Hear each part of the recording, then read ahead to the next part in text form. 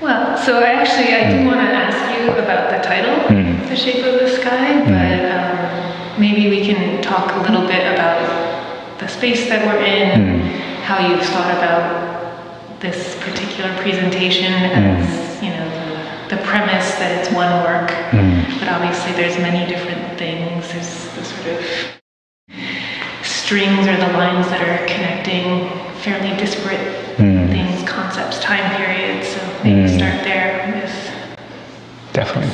Yeah, so place. The concept of one work for me is about by pulling one part in a net, it looks like one string, but when you pull it, all of the other parts of the net sort of move in sync with that one thing.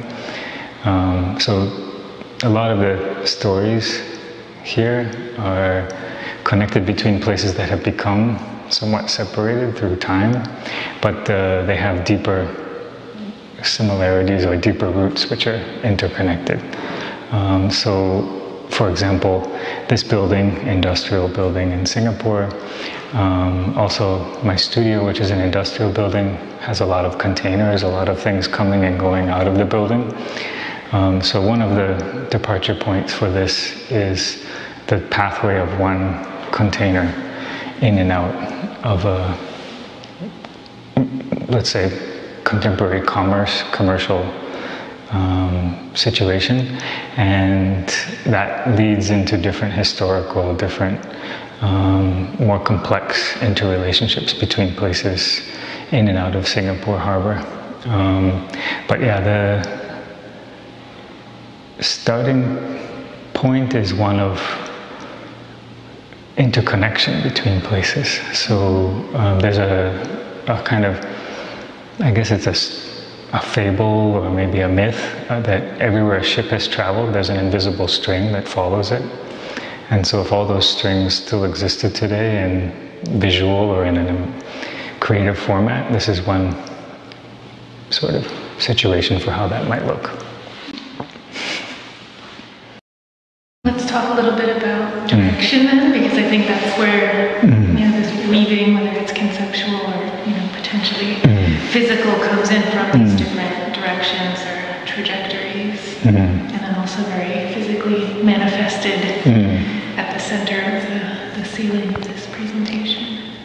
Yeah, so orientation is very important. It's something that's in our bodies, in our ancestors, in our kind of liquidity. And so when people come into the space, the first thing we do is there's a compass in the center and the direction of the communities that are involved in this exhibition on the ceiling. So looking up to the sky brings one into contact with all of the communities and other people that are a part of this exhibition. And then looking down into the compass helps each of us to look in the direction that we came from or look a bit more into our own roots. So this is something that we've sort of unlearned in our education nowadays, is how to become more disoriented from cardinal directions, from wind, from sea tides, from bird pathways. But it's something that we all have inside of our bodies, our memories.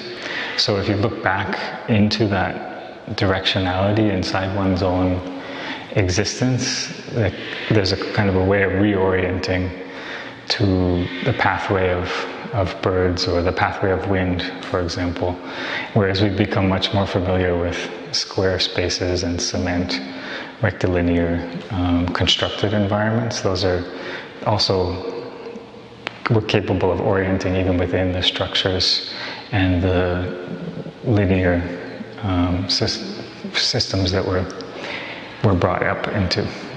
So this is, I mean, it's intentionally kind of chaotic and dispersed and incomplete.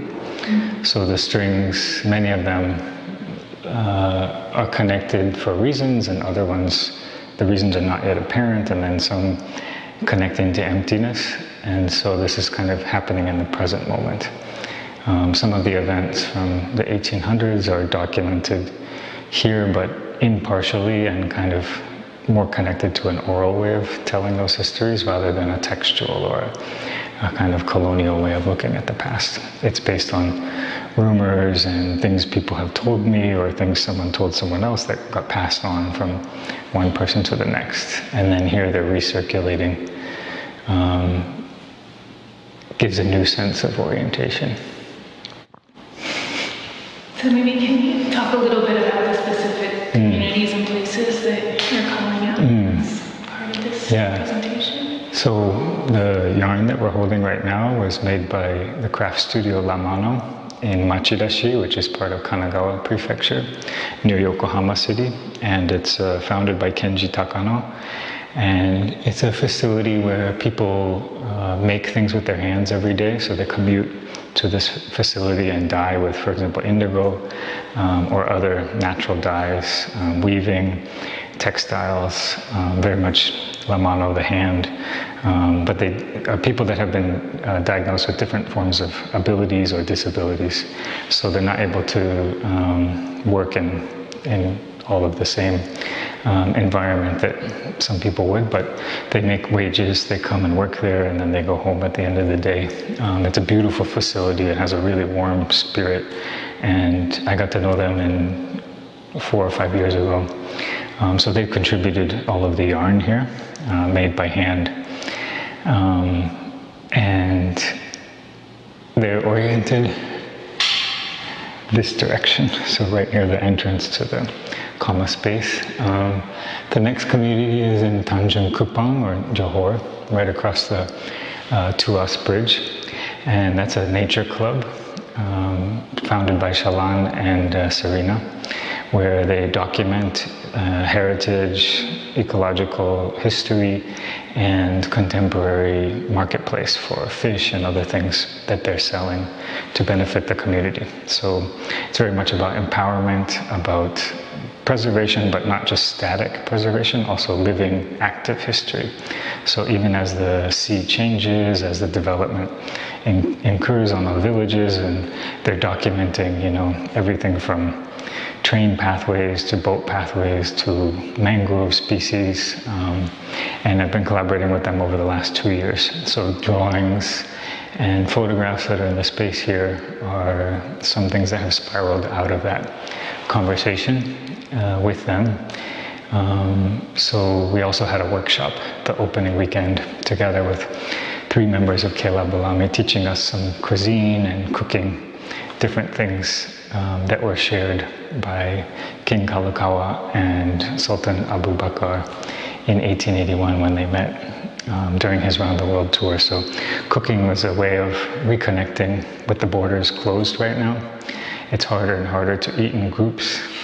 And so this online workshop and their cooking instruction video is a way of using ginger and chili and other spices in your own kitchen to revisit this form of intercultural engagement between Malaysia and Hawaii, which is in this direction.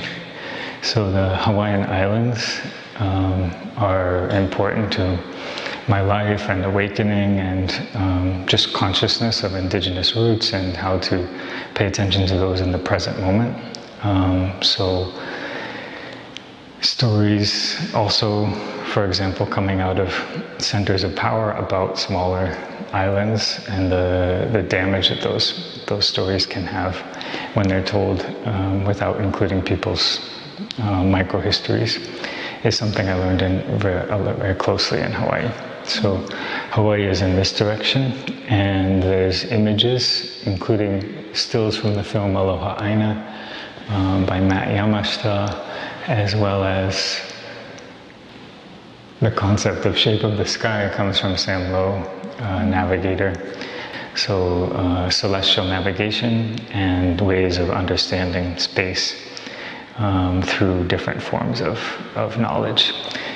Comes from Hawaii in this direction. And so what's called the Second Hawaiian Renaissance in the 1970s inspired a lot of other peoples, islanders, indigenous people all over the world to recognize their own language, culture, and cherish those traditions. And then the last community or orientation is toward Pandan Muking, the Pandan River, where it meets the sea, now known as West Coast. But that area is considered to be quite auspicious, where the seawater and the freshwater meat. So that's right in front of my studio right now, and that's where I notice the tides, I notice the wind patterns, I notice container ships and smaller vessels come and go. So in this direction is where many of these artworks and conversations occurred in my practice right now here in Singapore. So those 4 communities are very directly represented here with the tide charts, the maps, the drawings, the shipping records which are delivered to my studio, the bindings. All of those 4 communities are directly included, and then there's also many others who I haven't mentioned, but unnamed, amazing people that have also contributed stories, ideas, materials generously to my practice to make this possible. So tell me about the shape of the sky and how you chose it for the title and how it fits in with these other things that have a certain shape. We have the shape of the coastline, we have the shape of the tides. Yeah, the sea, the sky, and the land are interconnected parts. So they each depend on each other, and we tend to live our day-to-day life in contact with land and sometimes sea. Most of my different places that I've lived have always been near the sea. And the sky is kind of expansive and always there, but also can be a bit far away, in, for example, urban areas where there's lots of light pollution, the sky can always be there, but yet be invisible. In, mythological senses, the sky has a really strong presence or a strong energy that it feeds to us, but just to those, you have to listen, you have to look up, you have to want to kind of seek its energy. I guess the moon also pours down its energy and controls our tides, our cycles of the body, of people's movements. So the sky, I guess, kind of exerts a lot of influence over us without, whether we realize it or not, is kind of what the shaping is about. So Sam Low, a Polynesian navigator and on the Polynesian Voyaging Society inaugural mission, wrote a book about these memories of the sky and about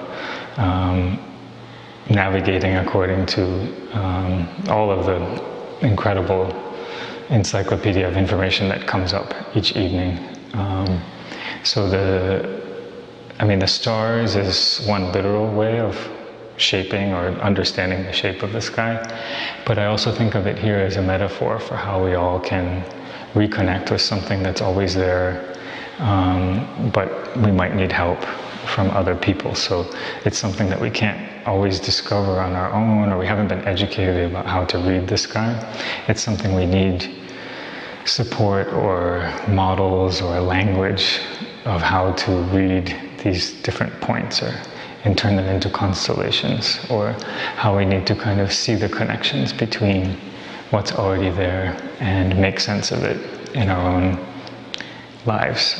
So the shape of the sky is about how we form in the present day constellations or connections between things that might seem like separate points in the sky, and they might exist in different time periods, but they're all through the kind of shaping or the navigation of the relationship between these stars. We find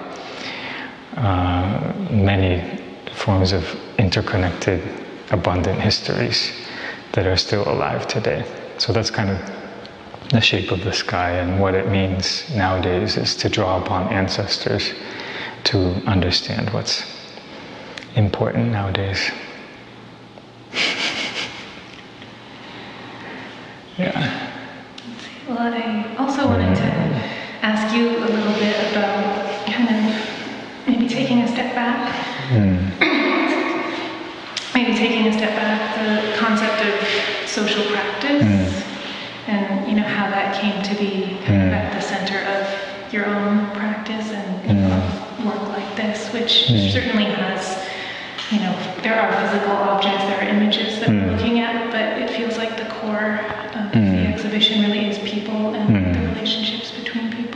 Definitely. I guess I grew up with both a kind of strong sense of engagement with people and a creative practice that I was taught to separate. So my mother actually, was constantly engaged in health education, music, food, just all forms of community engagement since we were little. We were tagged along to all of these different activities, and then my photographic and artistic practice developed simultaneously. But through education, I think I was taught to separate the two, that kind of here's your practice and then here's the community. But over the last decade or two, they've just become more and more interwoven, and there's a relationship that's really beneficial to both sides. So the more I release the kind of single authorship and open up the floor to questions or to discussions with others, the more I've found people are really excited and willing to share parts of their stories. So the social practice is primarily among people, but it also includes more than human and non-human and dead things and ghosts. Kimi's talking about ghosts here in this photograph, or historical dinners that took place, rearranging them in non-hierarchical ways, rather than according to royalty or according to, like inherited power.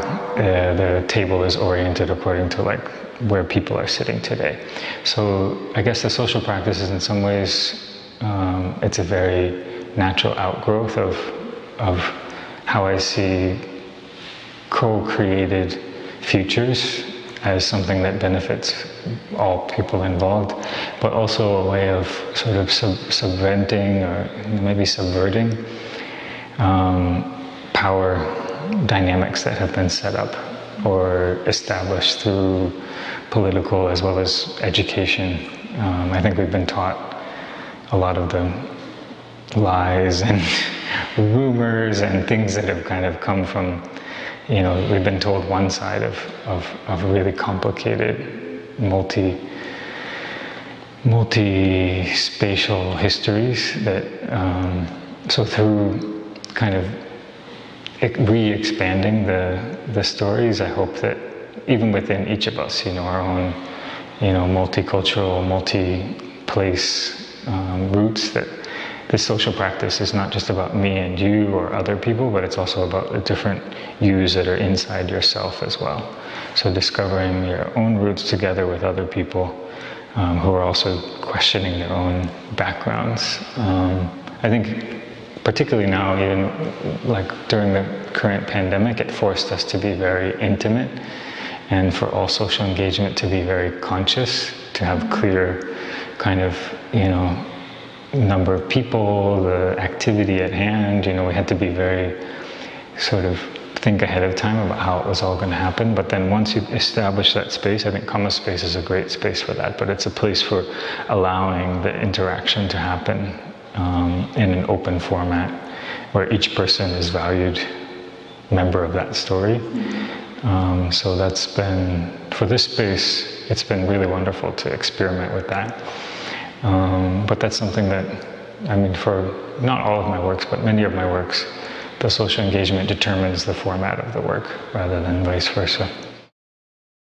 Tell me a little bit about not just the figurative table that people are gathering around, but the literal figure, or the literal physical table that's part of the show, and how that's figured into your sort of engaging with other people who are not already part of the project.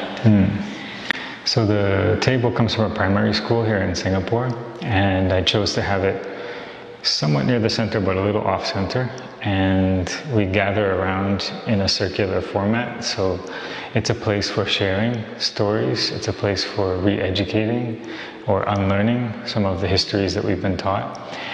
So for example, today there was one student who was really shocked to hear of a photograph of people in Johor connected to Molokai Island in Hawaii.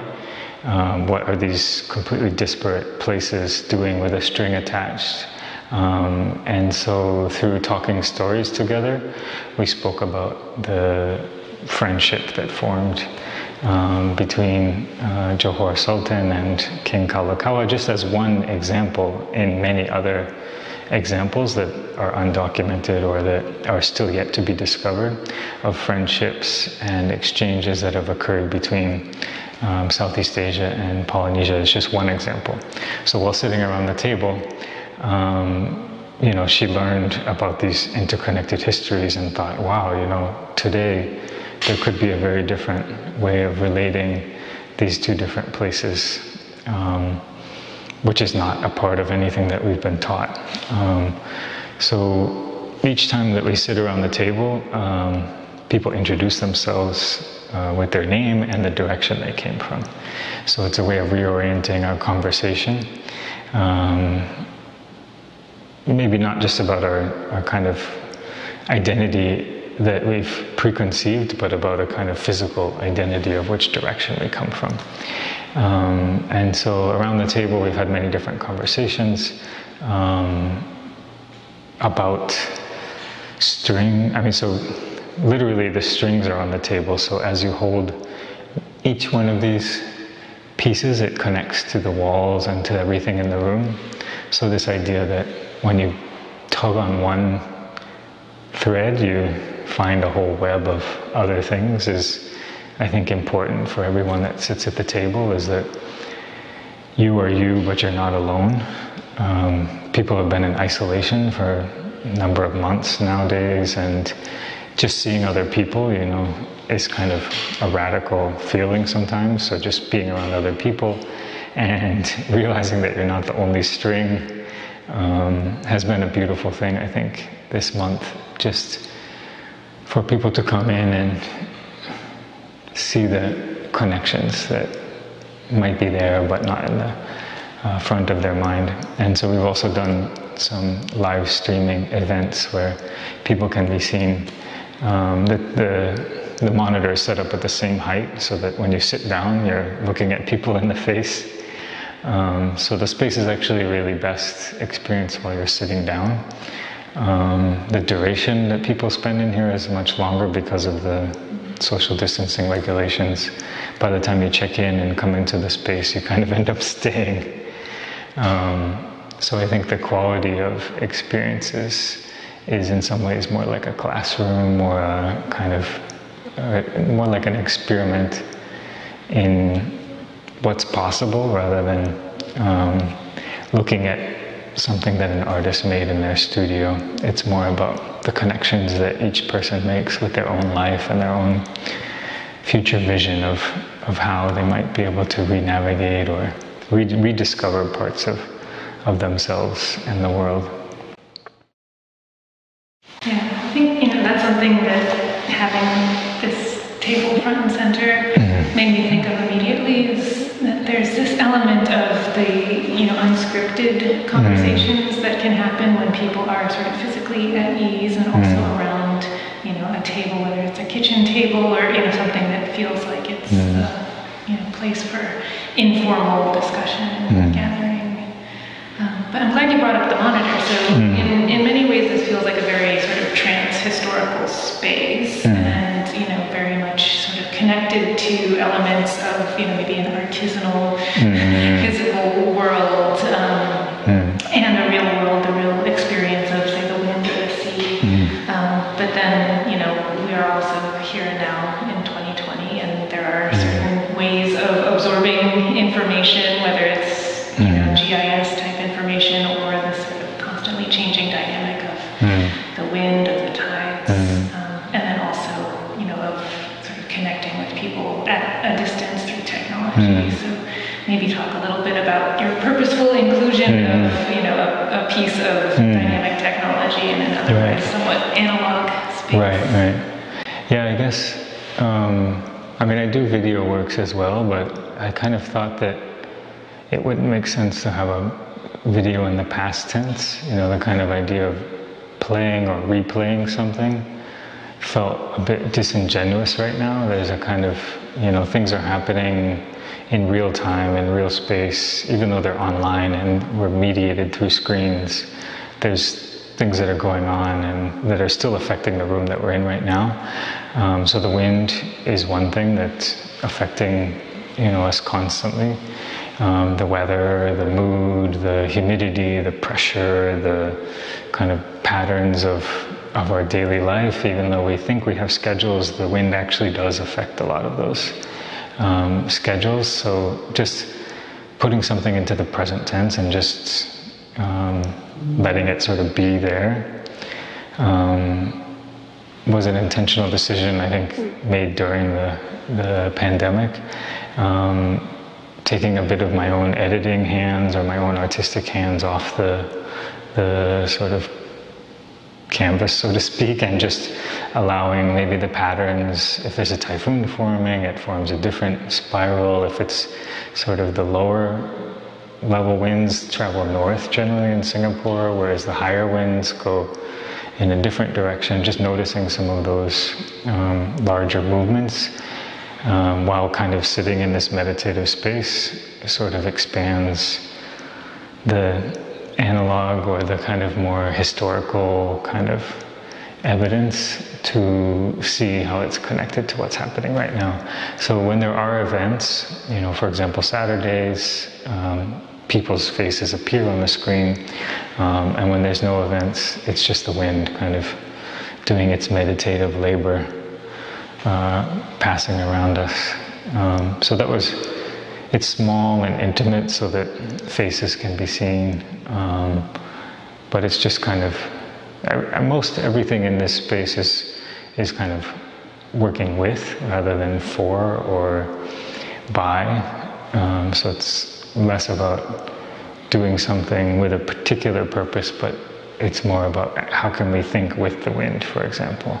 How can we think with, different communities, or how can we think with radical economic models like bonds in the Hawaiian government after it's decolonized from the US, so kind of these are all different ways of thinking with these kind of ideas in progress. So can you take us through one story or follow one string to see where we go? So starting with one story, this story began with an article in the Straits Times in January 31st, 1881. It quoted about the King Kalakawa's journey around the world. Specifically, there was reference to him selling the kingdom to the German government, which continued to circulate, started in Singapore. This is an inverted map of Singapore, seen from the sea.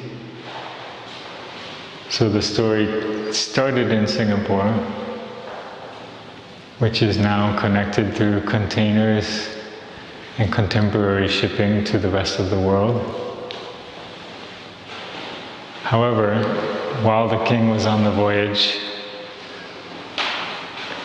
establishing friendship, connections, sharing food, the story was eventually dispelled.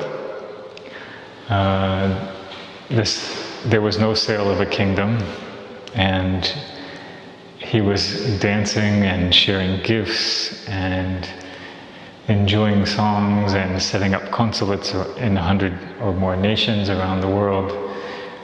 So the absurdity of the whole matter was pointed out months later. This is one example of how a rumor that's quite damaging circulated starting in Singapore.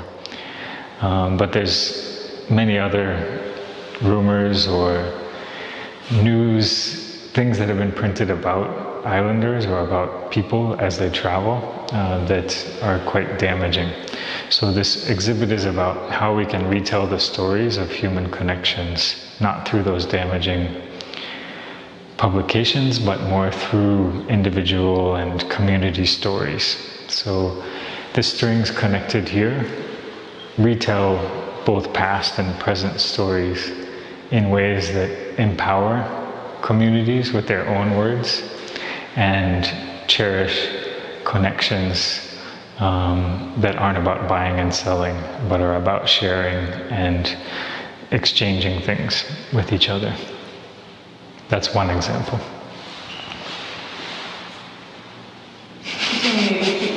Yeah, sure. Piece here, okay. And it's so if we the food, but yeah, if we follow the blue, which has a natural connection between all the blues, back down from the sky, we come down to a menu, or should I say a reinterpretation of a menu of the food that was shared between the Johor Sultan and the King of Hawaii.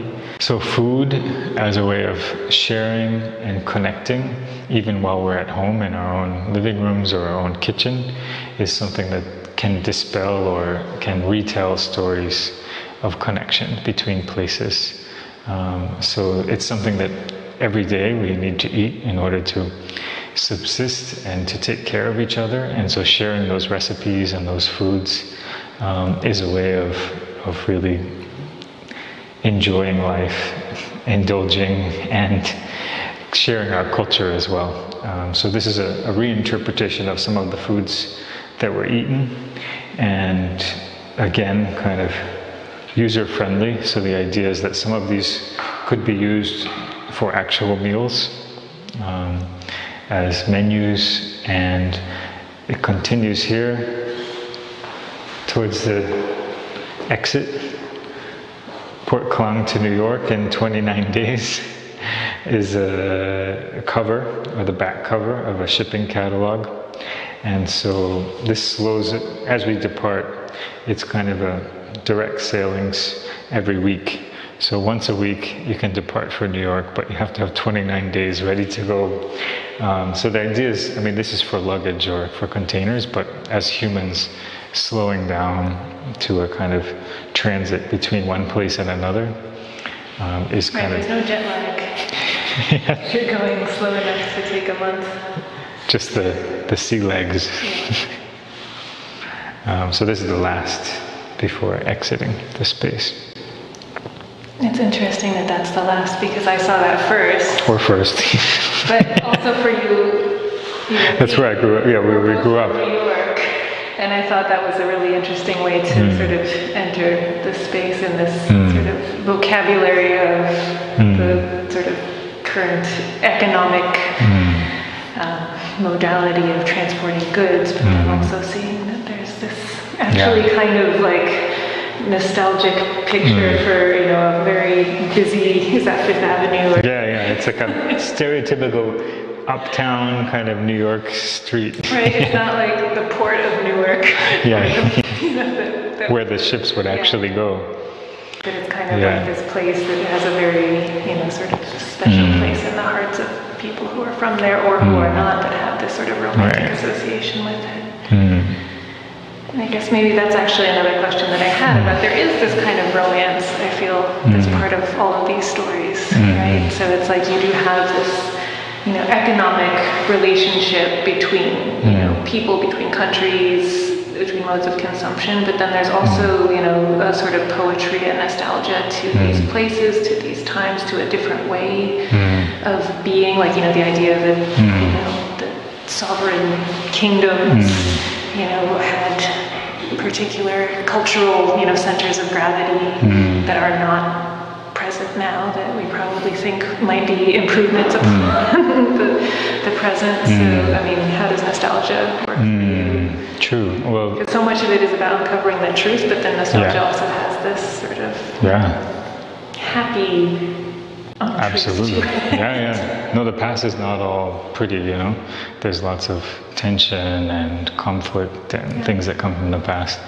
I guess it's kind of about remembrance more than nostalgia, and I guess it's kind of, it's definitely selective remembrance. Everything's selective in how we talk about the past. It's never kind of 100, you know, inheriting the truth from the past and kind of just presenting it for the future. It's about selecting and choosing different parts of the past that are relevant to what's happening now.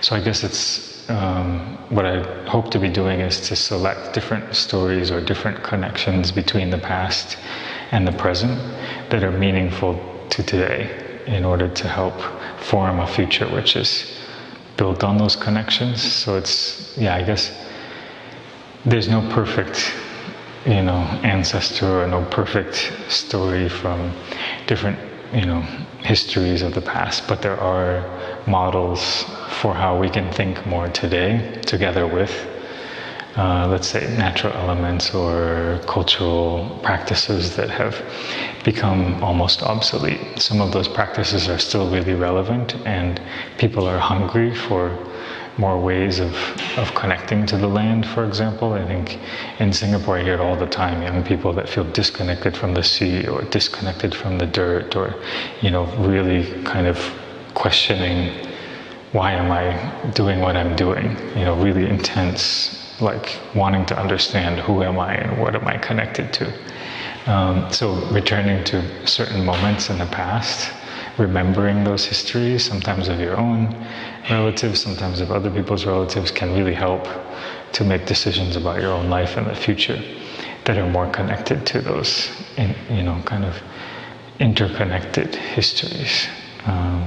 So yeah, it sort of comes in waves, and when a big wave comes, there's both suffering and, truth and lies, and, it comes all mixed together. It doesn't come one or the other. And so it's definitely selective, and there's a kind of criteria that goes into it. It's kind of a way of selecting the things that it's the right time to be told. There's many things that aren't. It's not okay to be told right now. So checking in with culture practitioners and, local leaders, before any of these drawings are shown, I check in with the people who did the drawings or the communities, with Kela Balami about, is this okay to show in this format, in this size, in this way? And if they say no for any reason, then it's not the right time to show that. Or if they say, I'd like to see it in this color or this shape or this size, that's important to just acknowledge. So that's, I guess, the criteria. It's me and each of the participants acknowledging, okay, if anyone whose face is in here, they've seen the photograph and they've said, yes, I want to be seen in this way. So that's important, that it's a decision made both by them and by me about what to show and how to show it. So I was hoping we could have a moment to talk story a bit about where we're from, and particularly where you're from. No, that sounds good. Sure. I guess the one thing that I'm connected in all the places I've lived is the sea. So I was raised in Manhattan on the east side by the East River, which flows into the sea. We would watch, before going to school, sit on the back of the sofa and watch tugboats come and go along the river. Left a strong impression on me. Just this morning I was watching ships come and go, tugboats pick up their loads and drop them off, and it's sort of a very subconsciously soothing thing just to see boats come and go. So as a child, I grew up in New York, but we moved to Boston when I was young, and then I lived in the west coast of the US for a number of years, and then in Hawaii and Japan, Fukuoka, and then now in Singapore. So each of those places most of them are islands, and I didn't know why I lived in those places or gravitated to those places until recently. My grandfather passed away at age 93, and he gave me a copy of a journal written by an ancestor of mine named James Jack, which was kept in 1843 when he left Scotland. So this is just one side of my family, because obviously there's the matrilineal female side of all my previous ancestors whose names don't continue to me, unfortunately. But Jack comes from the male side of my family, and so his name was James Jack. And it talks about, so he went through from the Highlands of Scotland to Liverpool and then took a boat to the US and kept records the whole way. So reading that made me realize that I really wanted to know why he left, where he left from, what all of the things that weren't in the journal and why they weren't written down. So that's led me to read a lot more poetry of people from the Scottish Renaissance in the 1920s, politicians, and even the Communist Party, which existed in pre-war Scotland, and the independence movement that's happening now, Gaelic language that's been dying and really getting very, very few speakers today. And that made me realize that the kind of underlying theme of my whole life's work is to kind of retain Islanders' stories and to preserve language and culture of people that have left the place where they were born. Language, culture, traditions of the Highlands became a way for me to reimagine connection to a place that my ancestors have been disconnected from, and learning more about, for example, in 1515, when the British started to overtake politically and economically a lot of the islanders and disempower and make their language illegal and change a lot of the narrative of that region, has a strong resonance with a lot of the other islands that I've lived on, and the dispossession and kind of the material consequences of stories, and how telling or retelling histories from the victor's point of view is really causes all kinds of problems and really difficult situations that we now need to kind of untangle and understand through storytelling. So that's a little bit about me, but please let's hear your story. No? I want to talk a little bit more about, so before you came to Singapore, so you came to Singapore twice, right? Yeah. So you first came for your residency at CCA, and then came back just a few years? Yeah, Singapore. And so, previously I think you had been sort of from Japan for the majority of your career, or your adult life, and so maybe talk a little bit about that aspect of, where you came from when you first got to Singapore, and then sort of the decision to return, and how Singapore's imprinted itself. Yeah, Singapore. In your practice. Yeah. So I was based in Japan, mostly in Tokyo for 10 years and Fukuoka for 2 years. First lived in Kyoto in the 1990s, but moved back to the US. The first few times I came to Singapore was always coming from Japan. First for an exhibition at LaSalle ICA, and then the longer stay where I really was in residence was thanks to CCA. And that the CCA was a big turning point, because that was the point where I didn't have a particular deadline or a particular itinerary, but I was just here. And that's when I really started to listen to more Islanders' histories and visit the harbor and to see the sort of militarized, reclaimed, fenced kind of realities of what's in the Singapore harbor, and that really intrigued me. The kind of complicated contemporary and historical relationships in Singapore left a strong impression, and so I returned back to Japan, and 3-4 years later ended up coming here to work, really to investigate more of the artworks that I had started, the workshops, the writings, creative, kind of intercultural exchanges were really kind of, it's hard to describe, but they were hard to verbalize in a real concise way, but there were things that I felt were very relevant, and imagination, the importance of imagination felt very important to me because of its lack, or because of its kind of the way it was being sidelined. So that brought me back to Singapore beginning of 2018, and I've been based here ever since. But returning to Japan and to other communities that I worked with in the past. So now, yeah, for a while it was quite strange. I always felt like we were going back to Japan. This year has solidified the Singapore thing. not by choice, but also it's okay. We're okay with it, but we're definitely based in Singapore now. There's no kind of pretending you're based in another country after the pandemic. So please tell me more of your story. I mean, I think it's interesting that we're both from New York, where you have to identify as like the quadrant of New York that you're from, like in any number of social interactions throughout the day. So I was born on the Upper West Side, but actually spending time with you in your work and in this space has also made me remember something that I always kind of liked about being from New York, and the sort of false nostalgia.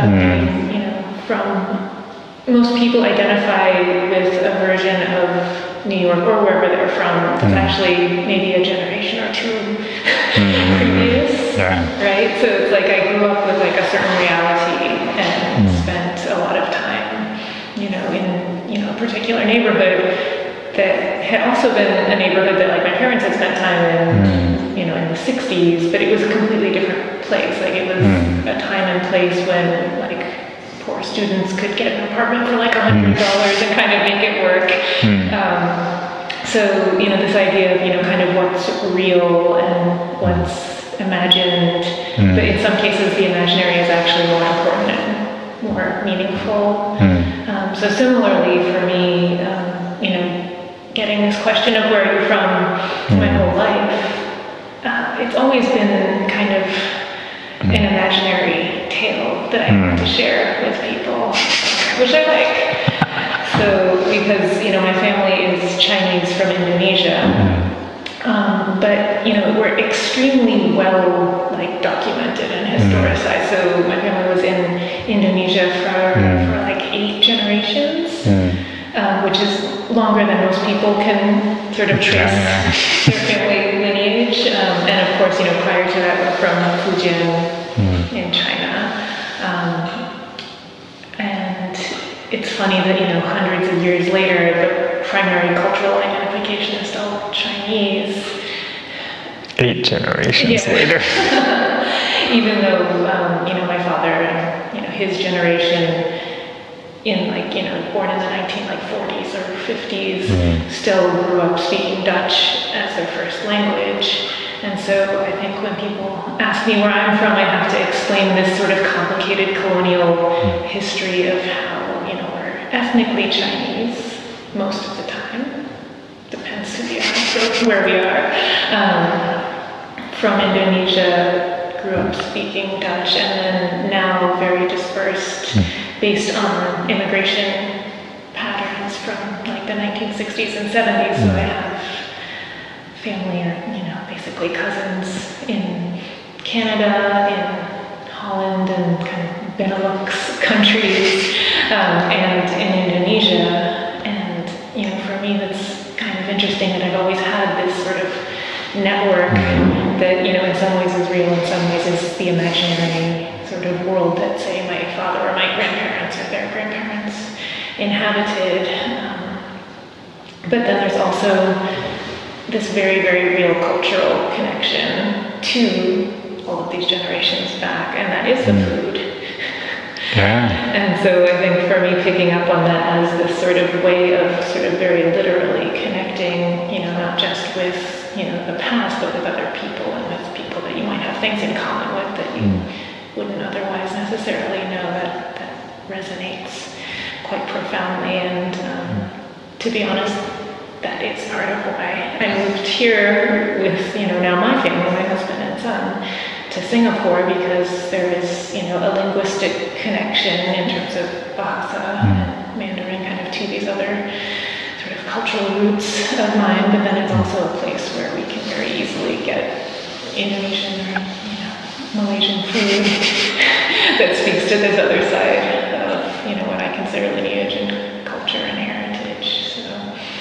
it's interesting that, you know, the directions become very spread out, right? It's like I primarily identify having, you know, Indonesian food when I was young with being in Holland. And so it's like the strings go in different directions, they intersect in different ways. But it is this actual net, it is this interconnected net, like you say. If you sort of tug in one direction, it's not just one string, it's sort of an entire confluence. What does it feel like now that you're based here in Singapore? I guess it just makes me question everything all over again, because it's like there are the inherited assumptions that I have, not just about Singapore, but about the region, you know, and how things are sort of linguistically mixed or culturally mixed.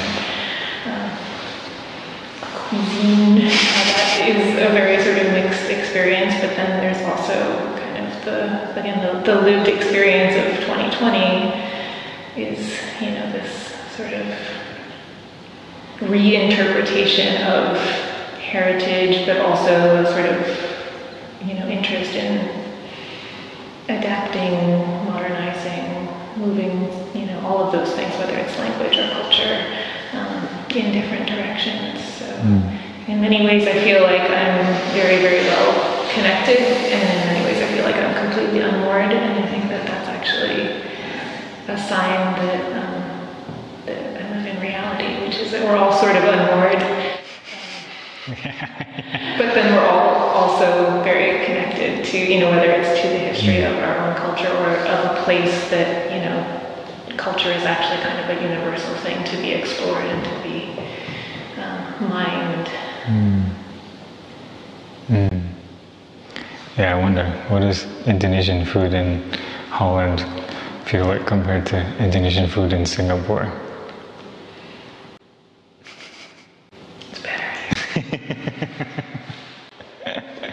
Of course, it always depends on the company, right? It's going to either prepare it in a particular way or know how to order it in a particular way. It becomes authentic, again, in a way where in some cases the diaspora population actually preserves even more. Interesting.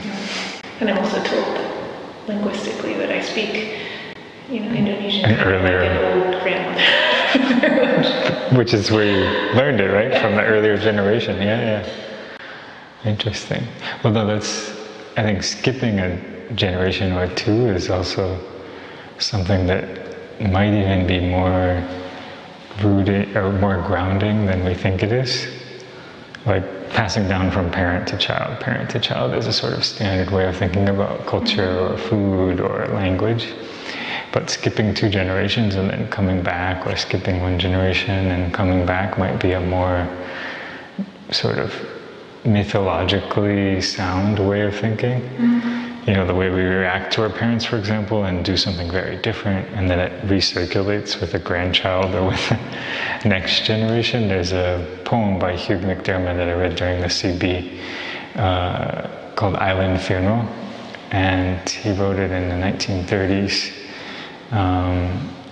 It's about an island in Shetland where it's becoming less and less populated, and they're digging the grave, but it ends, it's quite sad, but the end, there's a musical instrument that starts midway through, and that instrument comes in the very end, and it says the tone of that instrument might be forgotten for a generation or 2, but it will always be remembered by a 3rd generation or by people who listen for it.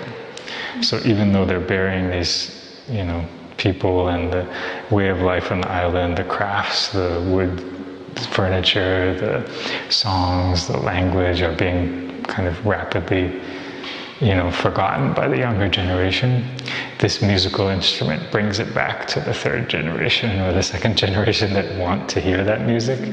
And that's just such a beautiful, like, way of thinking, I thought. You know, for me, it reawoken a lot of the memories of previous generations that might have intentionally forgotten what they're doing. He also happened to die within a month of when I was born. So things started to get kind of like a bit, what do you call that? I don't know. the spirits are kind of rechanneling their energies. Like whenever one person dies, they say it re-enters another person or things like that, right? So anyway, there's a different way of looking at time and space through spirits that sounds like with your own family histories. There's certain elements that have gone through and sort of woven on the front, and then there's these other elements that are kind of woven on the backside, which you can continue to explore here in Southeast Asia. Let me show you something.